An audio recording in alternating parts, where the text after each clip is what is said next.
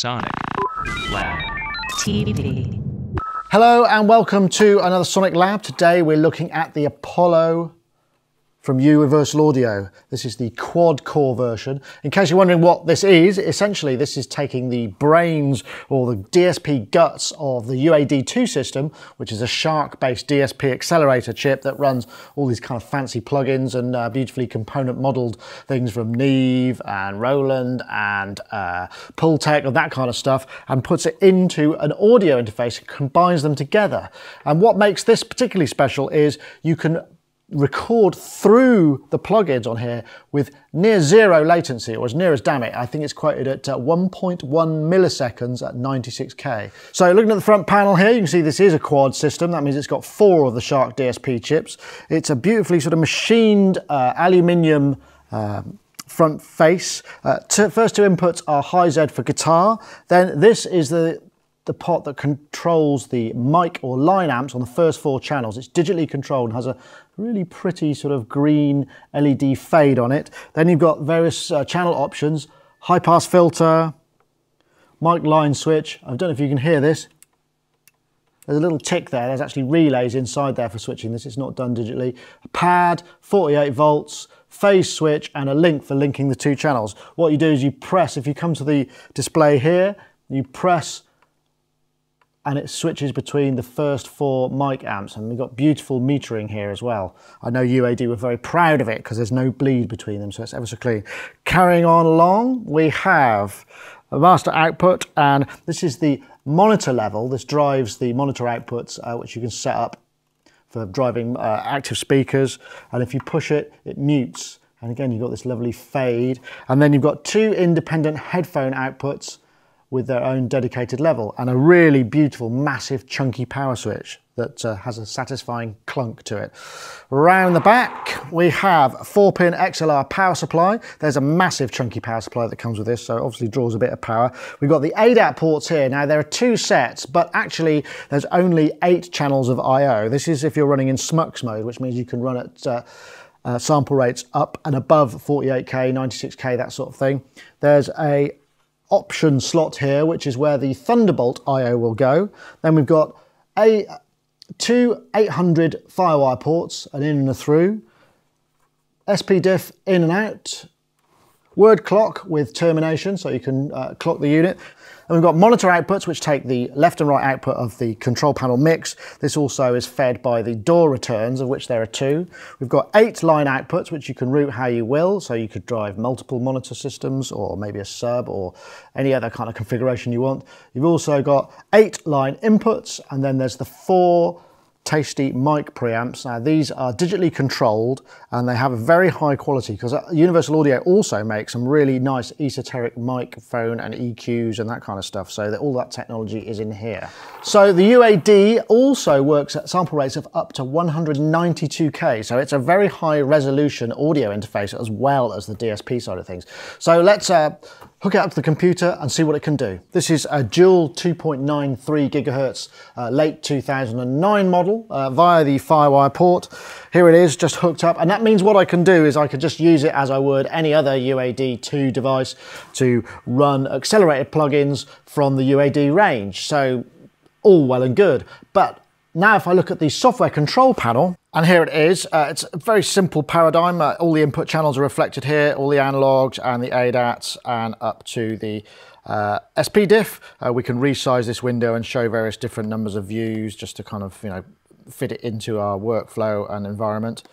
What's really important are these 4 insert points, and this is where you put the Universal Audio plugins. I can select them from this this drop-down menu here, and once it's inserted I can then switch it on or off, and that then becomes the processing for that channel. And we've also got auxiliary setups, headphone mixes, a master fader, left and right, solo and mute, that kind of stuff. Then as we come over here, we've got the auxiliary channels, which allow us to set up sends to things like reverbs. I've got an EMT plate here, for instance, EMT 140 plate. I could just easily have anything else on here. And then I can also route the output to the monitors or any of the other channels that are available as outputs. Just a quick note on those auxiliary channels, they go to hardware outputs on the unit rather than DAW returns. Kind of would have made sense maybe to have the option to have both, I suppose, so you could record a dry signal and a wet signal simultaneously. But I guess if you wanted to do that, you would split the mic signal, say, maybe put it into 2 simultaneous channels and record both of them, one wet and one dry. We do have the familiar settings for the Universal Audio Control Panel: DSP usage, program usage, memory, and firewire bus speed. And then it's just the question of the monitor section. For instance, if I want to change the level of the output monitor, I've got control of it here, or as you can see, I'm twiddling the knob on the hardware unit and it's reflected here. It's red because it's currently muted. Then finally, we got the console recall system here, so we can open and save mixes. So this is very much geared towards monitoring the inputs rather than the outputs of your DAW. In fact, there are only 2 returns that come back into the console, and you can't see those. It's DAW returns 1 and 2 are normaled into the monitor path, so you can hear what's playing back from the DAW. I know some sound cards do have these comprehensive matrix mixes which allow you to set up all sorts of things and route things to various in and outs, including the DAW returns. The UAD Apollo and the console is not one of those. So let's take a listen to what it sounds like. I've got the Taylor GA8 acoustic guitar, which is a beautiful sounding instrument, and I've got the SE Electronics Voodoo VR1 ribbon mic going straight into the back of the Apollo. So let's take a listen to what it sounds like dry.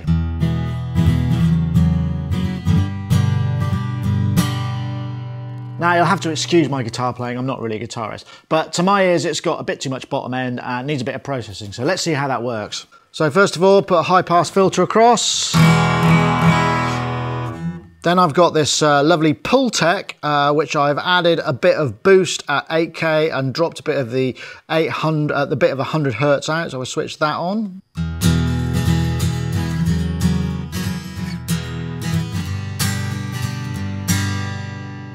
Sounds lovely, and it's really starting to sparkle and really sort of shows off the quality of this instrument. And these mic amps do sound pretty amazing. And the other thing is there is absolutely no discernible latency whatsoever, which is very impressive. So let's add a little bit more. I'm going to bring up an LA2A and switch that in.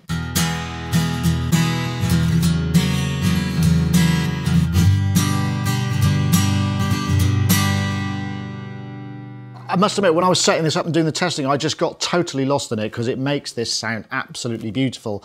And again, no latency whatsoever. I just cannot hear anything. I really was trying to think, well, does it? And again, on the human voice, when you're really sensitive to it, just nothing. So now we're going to add a good old-fashioned Boss chorus ensemble.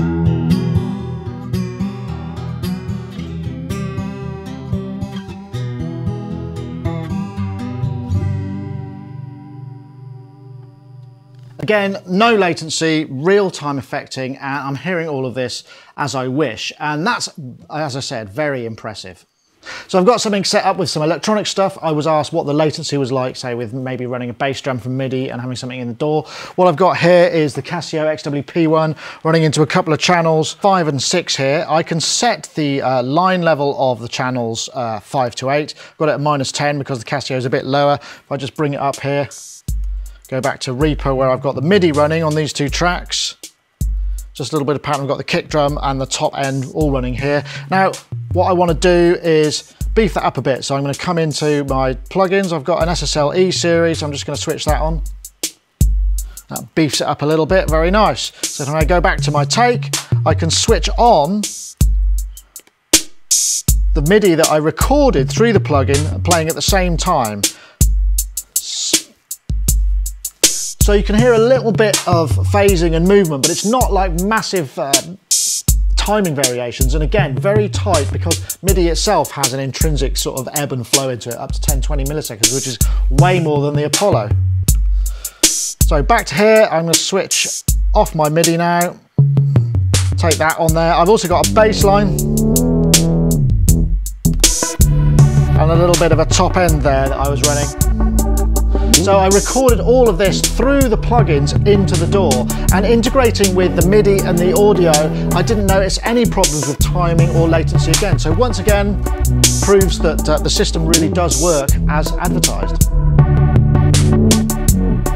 A quick note about mutes and fader levels. If I go to my control panel here, you can see I've got a signal coming in, go to my door, it's on armed track, and you can see that's coming in. If I now mute this channel, it's still going through to the door.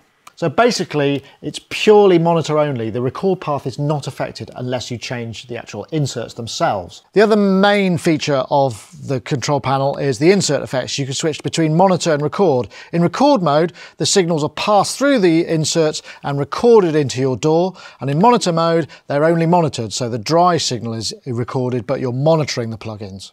It would have been great to do this on an individual channel by channel basis, but I guess I can live with it as is. Now, one of the things that really got me excited when I first heard about the Apollo is, oh, you could actually use it for live processing of inputs in a kind of live performance situation. So I run my laptop into the Apollo, and then I just kind of set up various mic inputs, line inputs. If I need more mic inputs, I can just run like an ADAT stage box into it, get maybe up to 18 live inputs into it with live UAD processing with 0 latency, and then maybe send the outputs into my analog mixer or whatever mixing system. Unfortunately, that's not the case. The only way to route the inputs of the Apollo into the outputs is via your door, which is going to introduce the latency that the round trip through the computer is going to bring into play. What would have been great is if there was some way of just mirroring what the input's doing plus the plugins at the hardware outputs.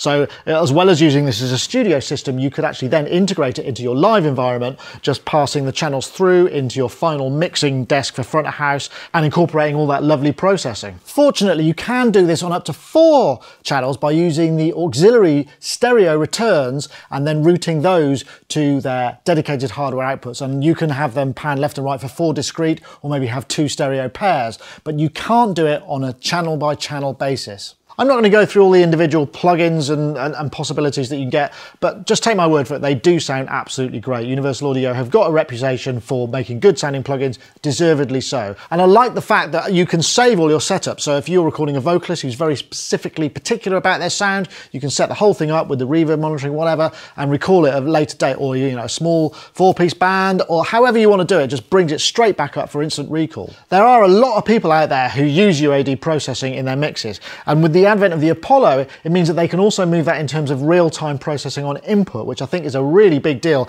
Added to the fact you've got these 4 great sounding mic preamps and just general D2A conversion, which is tip-top audio quality, and you've got something that is going to get a lot of people excited.